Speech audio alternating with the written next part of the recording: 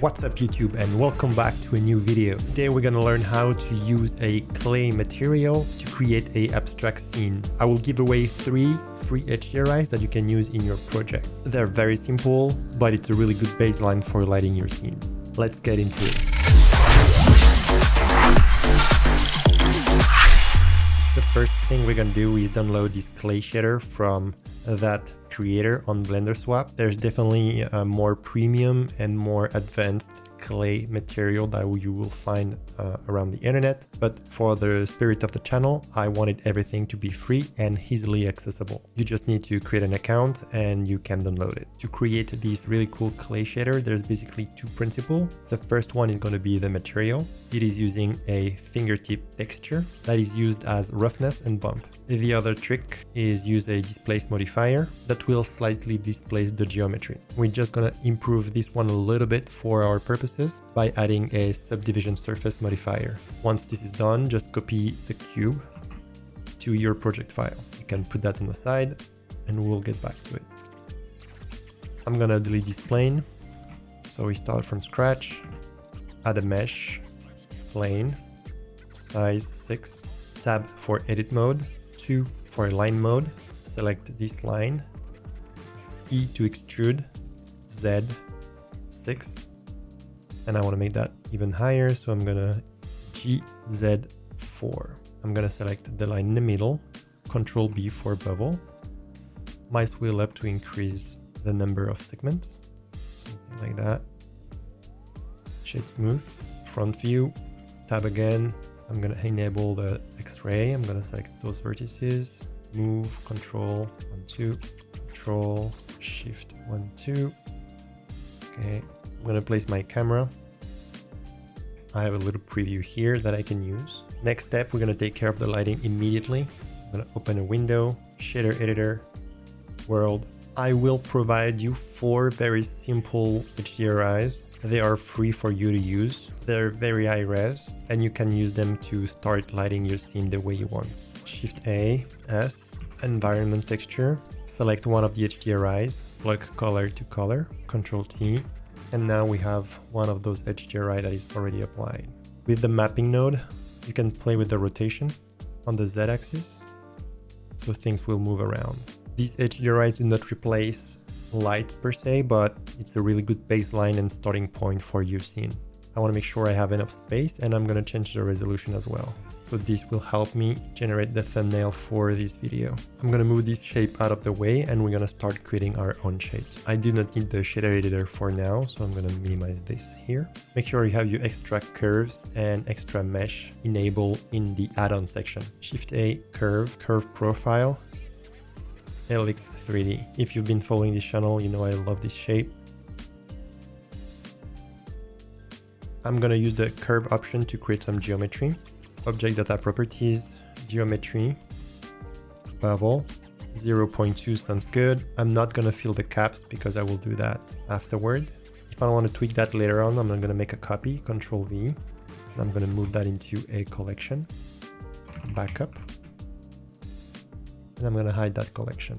Right click on the helix, convert to mesh, tab for edit mode, 2 for lines, alt click here, as well as shift alt click on this one, F to fill, B to bevel, and now we have some nice rounded edges. Something we're going to do a lot is copy data from the original shape. So first click on the target shape, then shift and click on the original shape. In a modifiers tab, we will copy the modifiers onto the new shape. Click on the caret, copy to selected, click on the caret, copy to selected. And now our shape has inherited those 2 modifiers. As for the material, we're gonna select the material. Let's rename this one clay green, and we can make a copy, and we can rename this one clay beige, and select a beige-ish color. This material is using UV to project the texture, so we need to UV and wrap, but Blender makes that very easy for us. Select the shape, tab, A to select all, U, and cube projection. And now the texture is applied correctly to our object. We'll work on the composition a little bit later. And if you've been following this channel, you know I like to use a color palette as reference. I'm gonna tweak the light a little bit because it's a little bit too blown up right now. If you want to use the same settings, I'm using the simple one and I rotated the z-axis 70 degrees. Let's add more shapes and I will show you how you can tweak some of those details later on. Shift A, mesh, round cube, presets, rounded cube, radius 0.85. Right click, shade smooth, and I'm gonna shade smooth the previous shape too. Same process, select the target object, then shift and click on the source object. Caret, copy to selected, caret, copy to selected, material, clay beige, and let's make a copy out of it by clicking this button, new material. And we're gonna call that clay orange. Open the color picker. Nothing is applied because it's the same principle. So we're gonna use tab, A, U, Q projection. Something we can actually play with is the displacement strength. Right now it's quite low, but the more you're gonna increase it, the more distorted your shape's gonna look like. Since the base mesh is pretty low poly, we'll have some weird angles, but nothing you can't fix with a sub-D modifier. Just increase the subdivision. And you can go pretty extreme, obviously, but it will look quite unrealistic. Something you can play with too is the scale. So if you go into texture properties, and if you increase or decrease the size, we'll have more or less finer details. While noises add a little bit of randomness, there's nothing like sculpting yourself by hand some finer details. To do that, it's quite simple. You go to the Sculpting tab here, and you can go to town with all of those tools. So click to inflate and control click to deflate.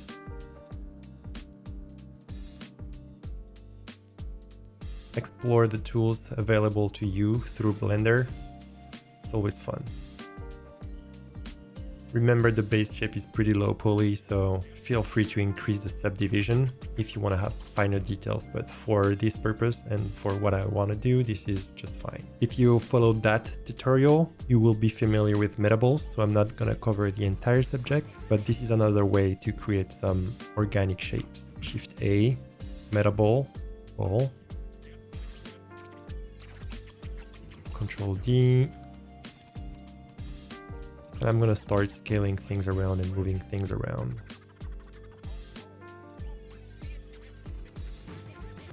The white is not ideal to model, so just set a material and duplicate this material and call that clay green.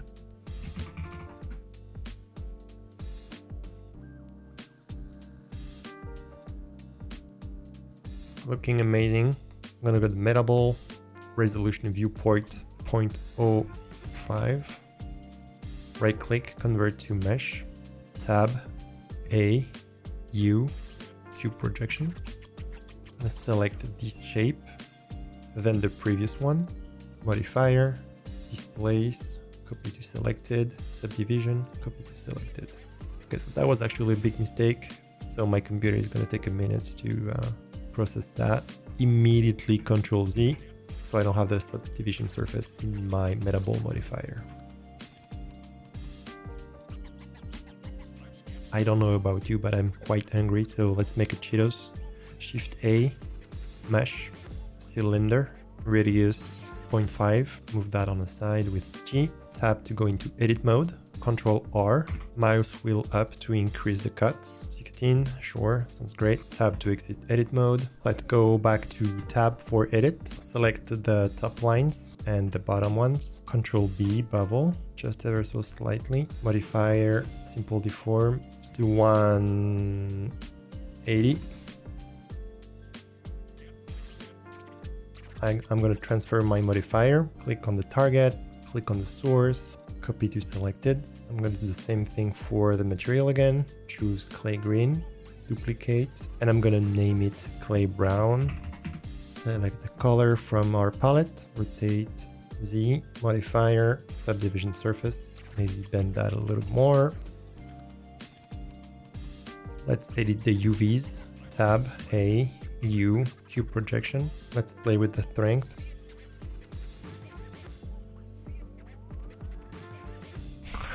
That's actually fun. Let's leave it at 0.6. This technique works with primitives, but it also works with models. So we're gonna download 2 models. I will leave both links in the description. The first one is a foot model from Patrick Art 90. So you can download the 3D model. And the other one is a free low poly ends model by GR Blend. Before importing, let's clean the scene a little bit. So the back plate is gonna be Studio. And I'm gonna select all of my primitives using Shift and click, new collection. And I can name that object, for example. Click import. And we're gonna start with the fit, which is huge. On the scale, you can directly input maybe 0.15.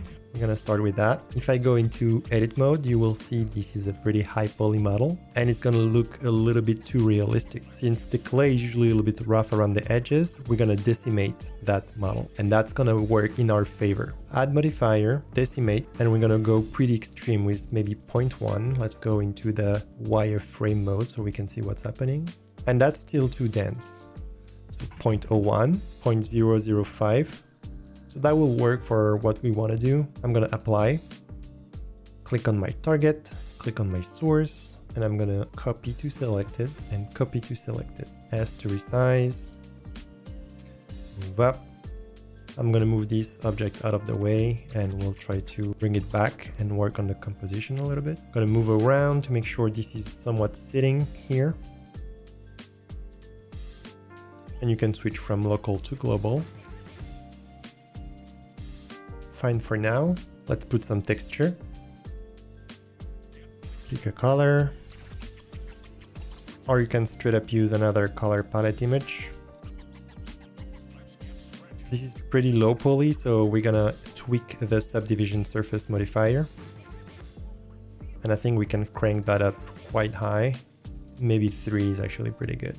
The texture is not applied because we need to unwrap. So edit mode with tab, A, U, cube projection, tab, done. And now you have a clay foot. Let's work the other way around where your model is quite low poly and make it look like clay. So file, import. You have all of those ends. We don't need all of them. Wire mode. I kind of want one that is low poly enough. This one seems pretty good, so I'm going to delete the other ones. I'm going to right click, set origin to geometry. I'm going to scale that up a little bit. Maybe S2 is fine for now. Click on the source, shift, right click on the target, copy to selected, copy to selected. Let's do something fun. I want that end to bend. And for that, we're going to use a hack so we don't have to use the rigging way.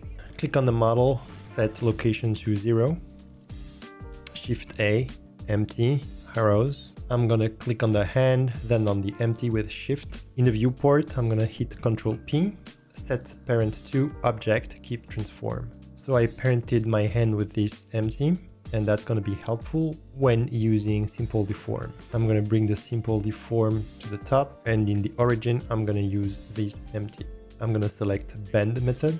And so if I go on the side, you can see that if I increase or decrease, my hand will be bending.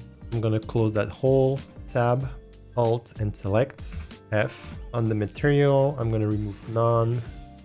I'm gonna select green, duplicate, calling that yellow. Edit the UVs, tab A, U, cube projection, tab. Let's make it like the hand is holding the ball or something.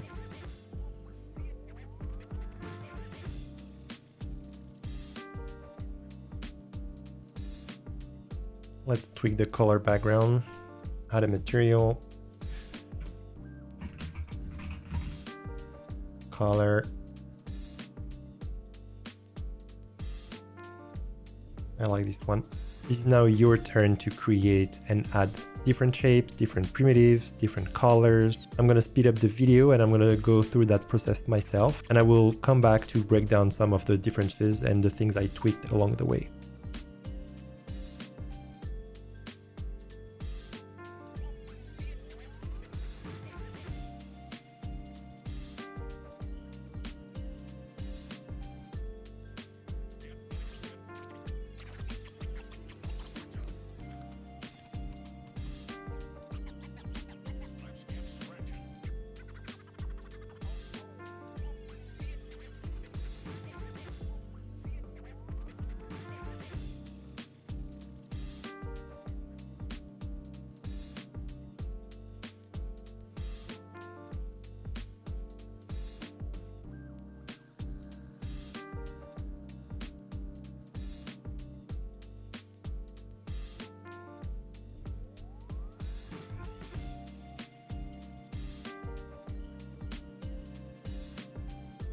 I just duplicated this model.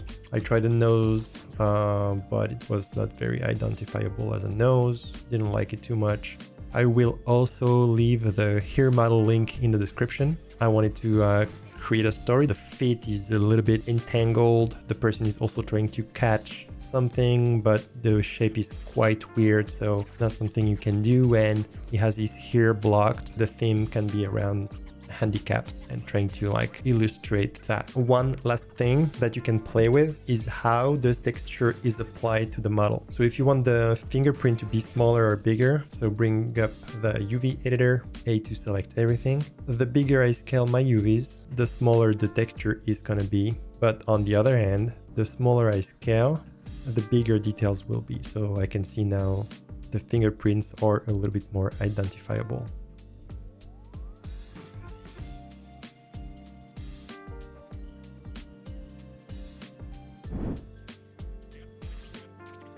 Thank you so much for following along again. Feel free to subscribe, leave a like, and drop a comment down below. It is always appreciated and very helpful for the growth of the channel. And I will see you in the next one.